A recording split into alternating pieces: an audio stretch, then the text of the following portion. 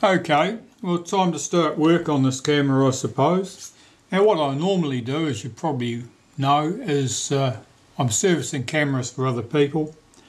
I don't focus on dealing with a fault.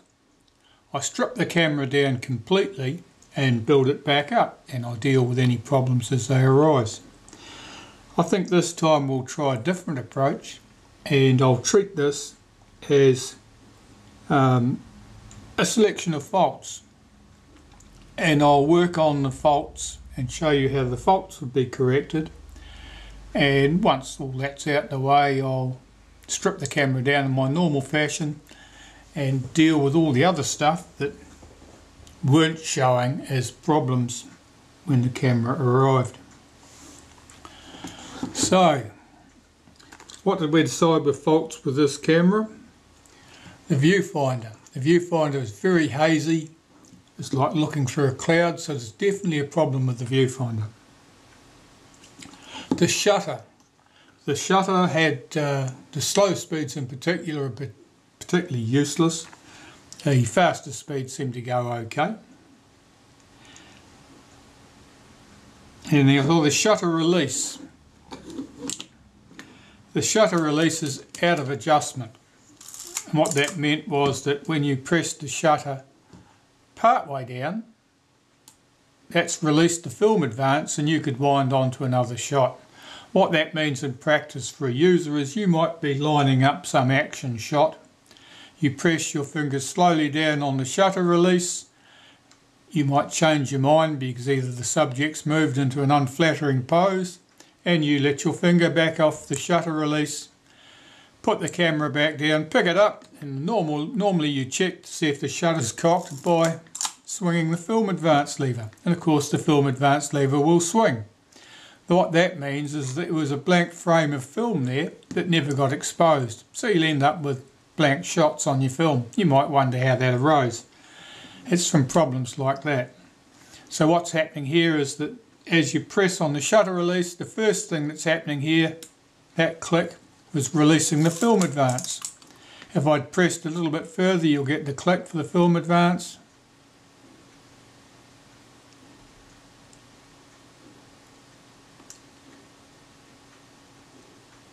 That one. And if I press a bit further, the shutter fires. Those two actions should ideally happen at very much the same point. What happens if the shutter release is adjusted the other way, so that the first action releases the shutter but doesn't unlock the film advance? That is very frustrating. That's more of a nuisance. It's much better to have a blank frame of film on your the film that you don't know why, than it is to have a situation where you cock the shutter, you take your photo, squeezing gently on the shutter release until the shutter fires, release your finger, and the film advance hasn't freed up.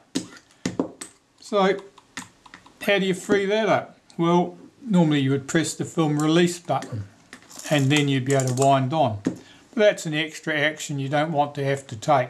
So it's important that this action is adjusted so as far as possible the shutter releases and the film advance is released to allow you to wind on at exactly the same point in the travel of the shutter release button. So that's one little problem that needs to be dealt with. We've dealt with it. The shutter, we know, is the slow speeds are no good. And the other thing, of course, was that the hinge pin here is missing. And that's a minor nuisance, but it can become a major nuisance because this is not acting evenly on the front standard. It means that the front standard could be going in slightly at an angle. It'll tend to jam.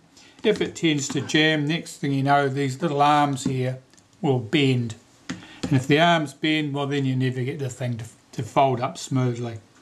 So, since that's a simple problem to fix, I think I'll start by replacing that missing hinge pin. So here I have a hinge pin. Well, it's easy for me because I've got boxes of screws from retinas that have been dismantled for parts, and loose screws that came to me from previous repairers when I've bought up lots as people have retired. So with the screw present, we can put that thing in here. Now, as I said, there's a hole in the leatherette there where the screw worked its way out. Because there's a hole there, we can make use of that hole. I find the right screwdriver. First I'll see if I can line that hinge up.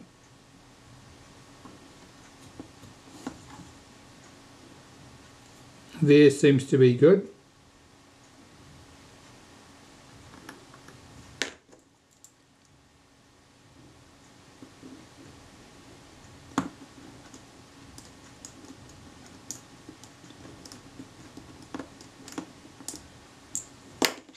Okay, so that should be good now, and it is. It opens and closes very smoothly. That's a good result. The fact that there's a tiny hole in the leatherette there, that'll probably not even be noticeable. You can fix that up with a little bit of black wax if you like, or you can cut a patch, and I normally would cut a little triangular piece out of there and insert another piece of matching leatherette, and it'll be as good as gold.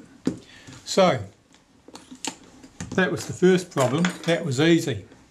If only all the camera repairs were that easy. I think we can move on to dealing with the shutter release problem there, the fact that that's not synchronized particularly well. First thing I'm checking here is to make sure that the shutter's not just loose in the body of the camera, because if that's shifted, and it can shift to a certain extent if it's not tight, then that would affect the timing, because the shutter release acts on the shutter at this point. So we need to get into the top of the camera. This camera, this is a Retina III small c. It's the second type, or the last type of the Retina III small c camera. It has a single range meter. Now to open this up requires a bit more thought than opening up an earlier 3C, and I'll show you.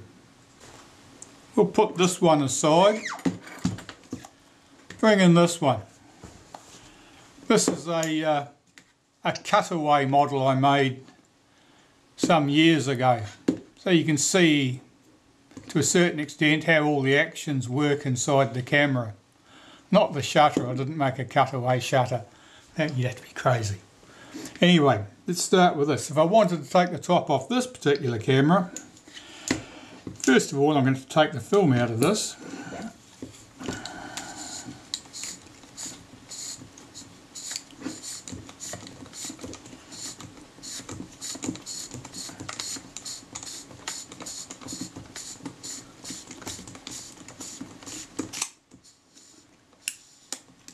As you can see, it's got a few light leaks. Alright, out with that. To deal with this, the first type of 3C, or the more common type of 3C, first thing you need to do is remove the rewind knob. I normally just put the tail of my tweezers through the shaft and just unscrew the knob with my fingers, because you don't need a tool to take that off. That's the collar that sits underneath the rewind knob. On this model of Retina, we've got two screws at the top cover here, underneath where the rewind knob is. Be careful with your screwdrivers. Use good screwdrivers, ones that aren't all buggered up, because you don't want them to slip.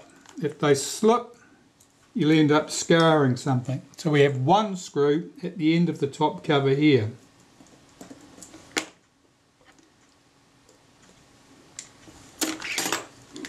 On this style of 3C, the earlier ones with the metal flap over the meter, and if the metal flap's been snapped off, as it's not uncommon to find, you'll notice it has a metal frame around the selenium cell, or around the window for the selenium cell.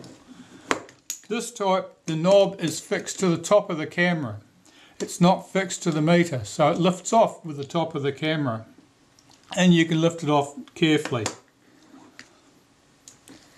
There's the meter still on the camera. With this type, like with the 3 big C cameras, the knob has to be taken off before you take the top off the camera. So apart from that, same deal here. Just spin off the rewind knob.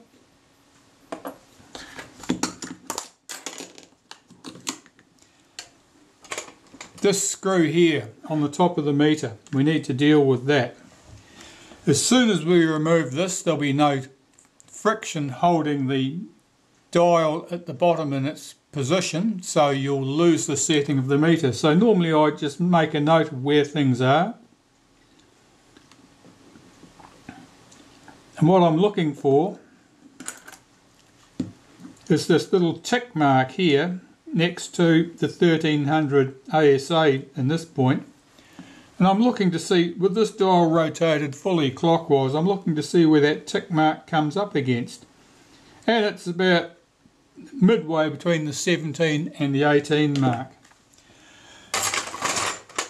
Now I know where to put that back in place so that the meter setting stays exactly the same as it was before I started. I need to unscrew this tiny little screw here, this pinhead screw. So what I'm using here is a screwdriver I've made, and this screwdriver was made by taking a Dremel to a cheap screwdriver and grinding it away till it was just left with 2 little points, the right distance to suit the holes in the top of the camera. So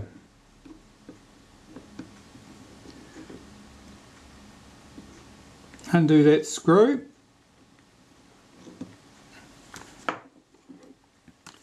and put these pieces aside. So we've got the screw, got a little wavy washer, this piece, got a plain washer, small plain washer, that is sometimes not present. Then we have our film speed scale. Then we have a wavy washer. Then we have the dial. To take the top off the camera, this part at least is the same as it was with the other camera. 2 screws here.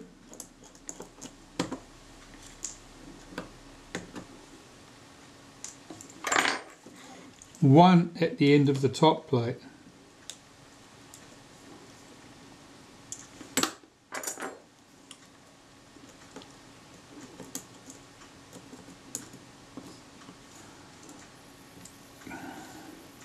That one's just dropped down into the strap plug. That's better, get them out of there.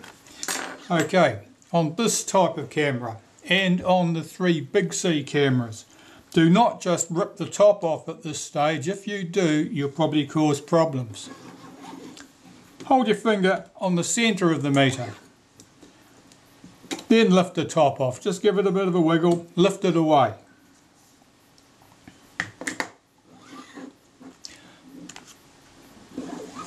Looking here on this camera, there's a screw. Holds the meter in position at this place. Often that tab is broken off. If you just rip the top off the camera, with or without the dials off the top of the camera, chances are the meter will just lift straight off, snapping that little tab off, and then things will not be fixed as firmly as they should have been later. However, we're not disturbing the meter at this stage. That can stay exactly where it is. No, I will remove it because it makes it easier to see what I'm doing.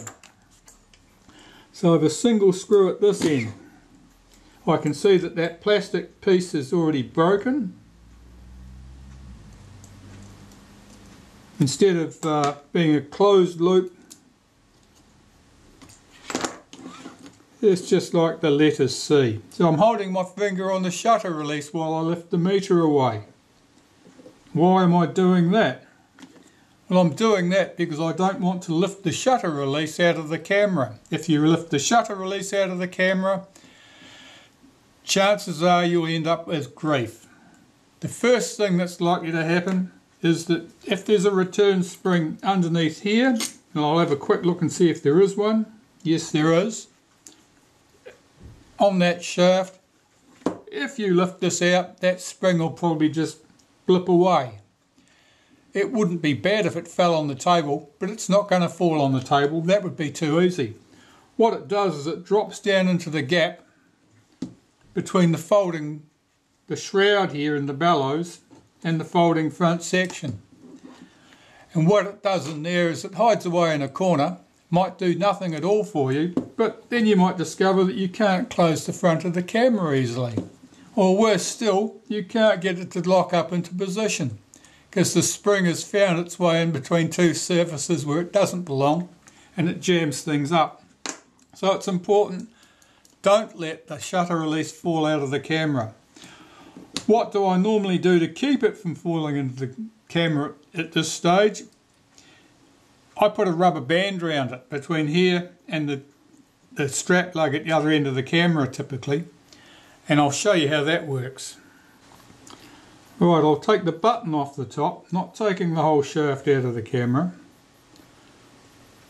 Put a rubber band around there and just loop it round there to give me a bit of tension. And that just stops it from falling out. I can take this off. This is our film release button. We can remove that and its return spring. Right, so what have we got here? At this point, I'll zoom you in a bit because you can see bugger all.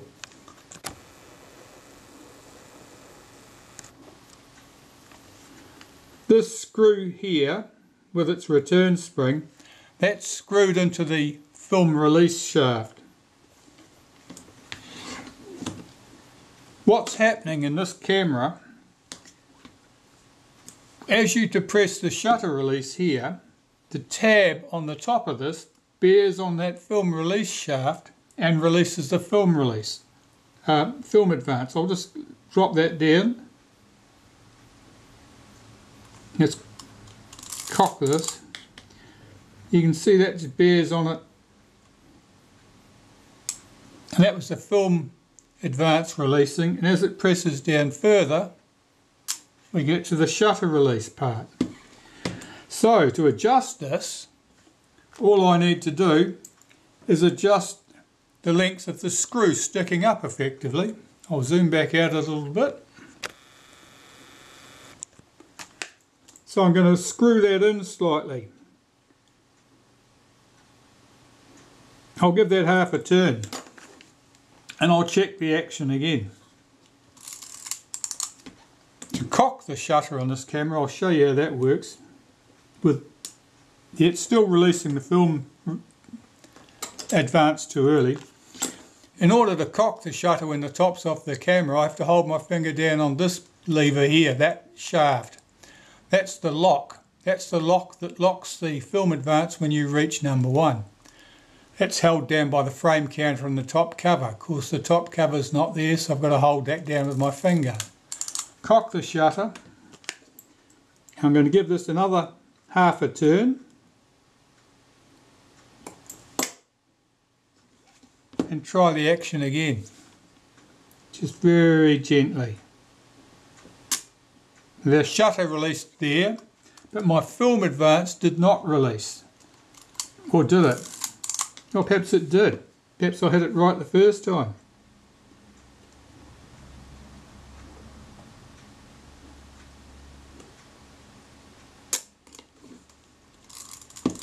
Yeah, that's pretty good. by stroke of luck, I've got that timed just right. So it releases or unlocks the film advance at the same point it releases the shutter.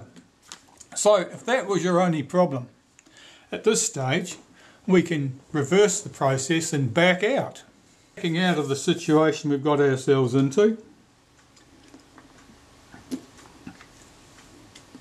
let's take the film release button, put that back on its shaft, put our meter back in place,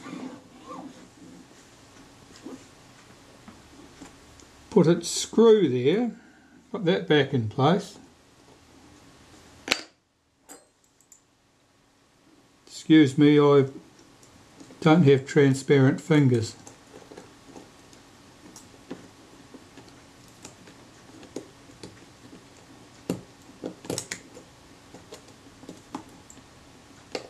Check that everything's seated.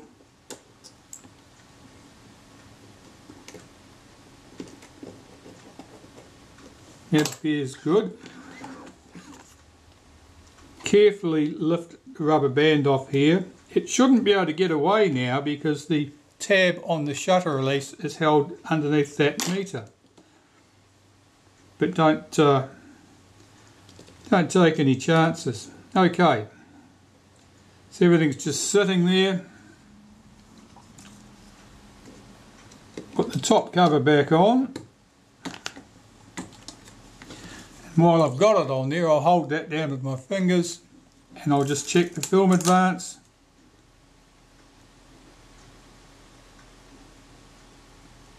Check the shutter release. No, it released the film advance before it got to the shutter.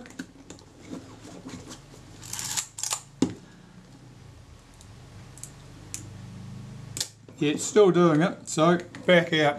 Let's do some more adjustments.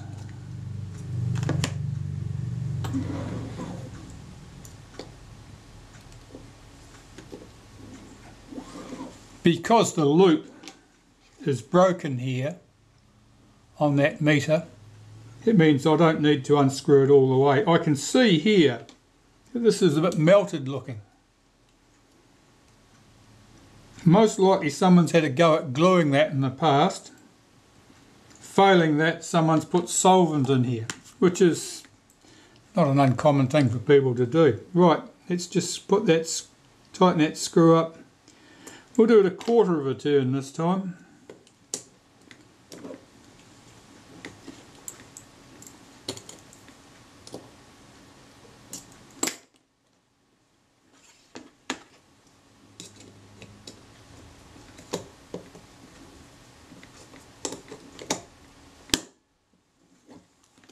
Holding that in place, let's check again. That's the film advance being released first, so it still needs, now that's sticking, that shutter release is sticking there. It probably means there's a little bit of distortion in that top cover.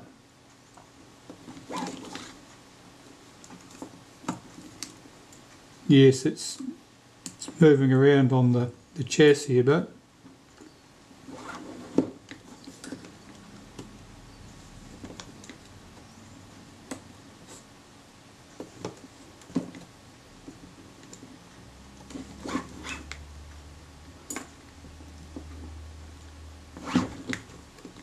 Just check that, hold my finger on the top of the meter each time before lifting the top cover.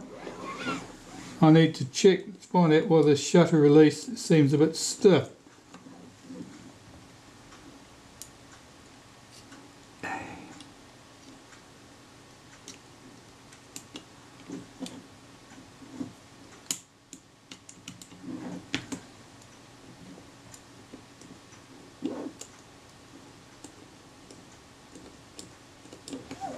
Can't see anything obvious there.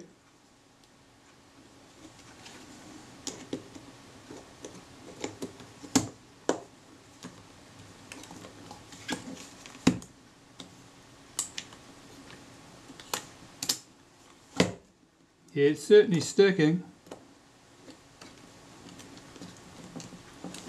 the screws in that top cover, which will stabilise it.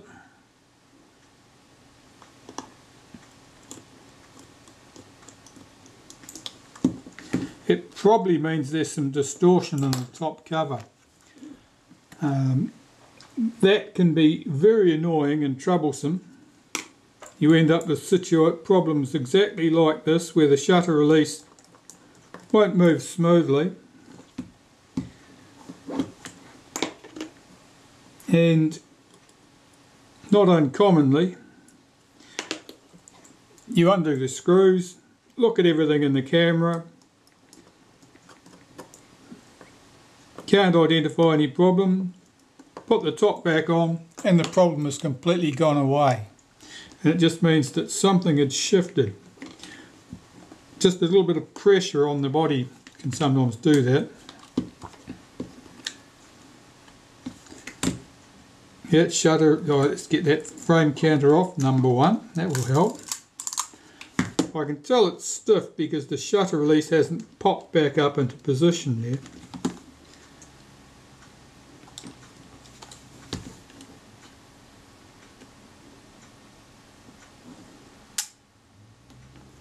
Yeah, so the shutter release is stiff.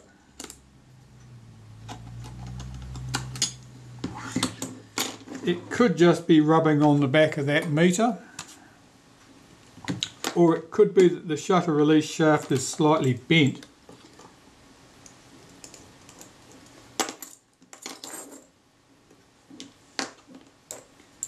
But the timing there felt quite good.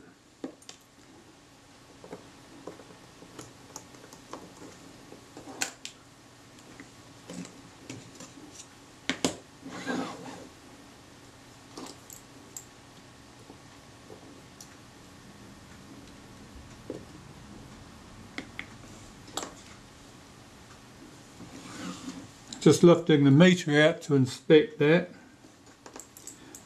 You can see a dirty patch here. That's where that shutter release actually bites and is bit into the plastic at that point. Again, it looks like solvent damage. I suspect that someone's applied a little bit of solvent there perhaps. And what's happened here is it's created a rough spot in the plastic of this meter housing, and that's where that shutter release runs down against. And I think that that is just catching on there and causing us grief. The pattern there looks more like solvent damage than it does like some unusual wear pattern, I think. Yeah, let's try and get that to catch the light for you. Yeah, this piece in here, the plastic's a bit rough.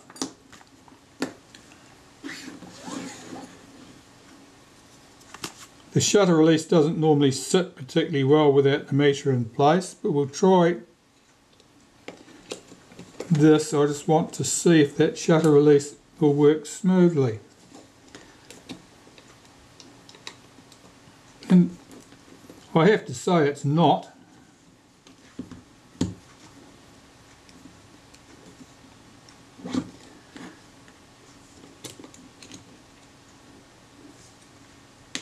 This is all dangerous because that shutter release, that shaft could just pop out at any moment.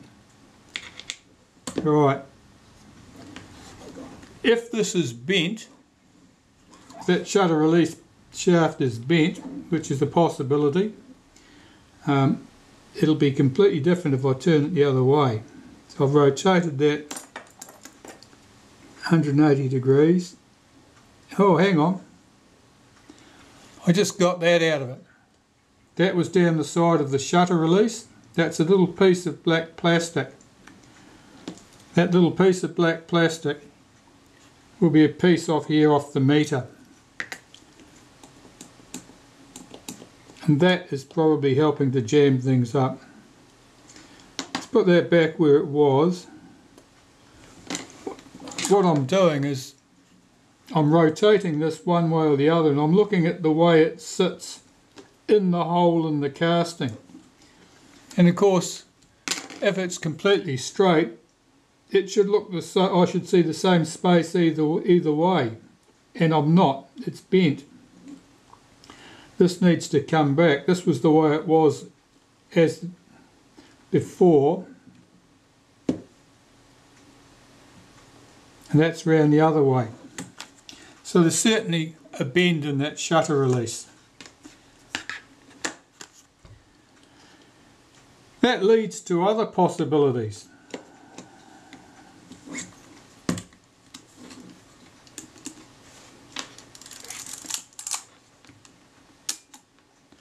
Instantly, that's nice and smooth in its action. That swung 180 degrees out from where it was. You've got to be very careful when you lift the top cover off like that, that you don't pull the shutter release straight out. Right, let's get this meter back in here. Let's get the film release button back in here.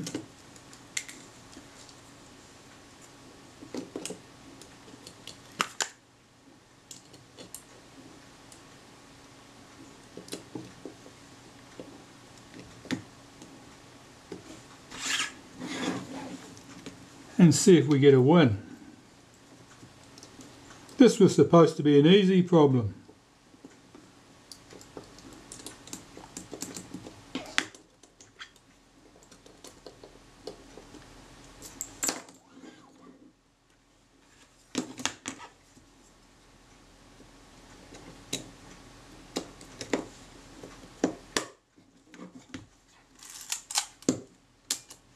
Well, look at that. That's it. That was what was required. Well, while we're winning, let's put the screws back in the top cover.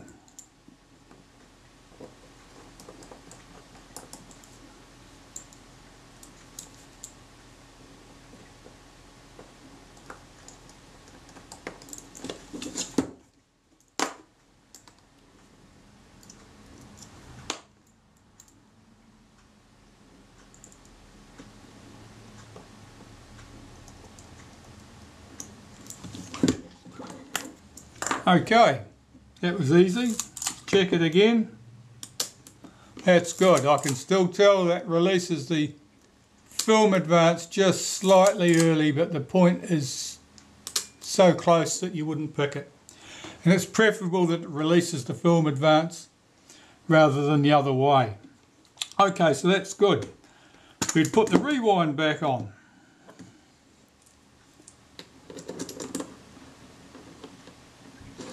Just the reverse of what we did before.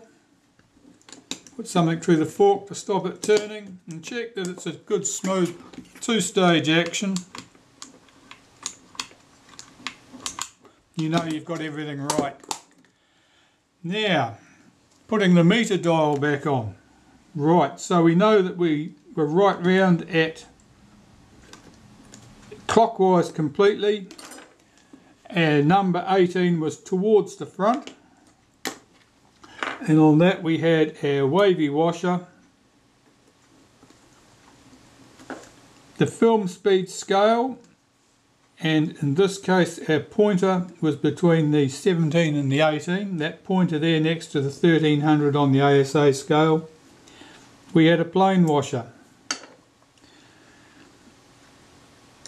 We had this piece.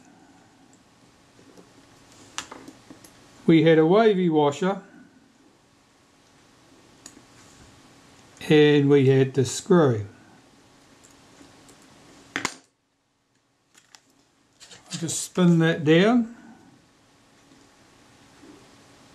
Be careful applying a screwdriver to that screw. It's chromed brass. It's very easy to mar it, and it'll be ugly forever after that. No one else will notice, but you will. Tighten that screw up a bit. Okay, so we've got that back where we started. And if we were only going into the camera to deal with our shutter release timing problem, well, now we've dealt with that. That's all you'd need to do.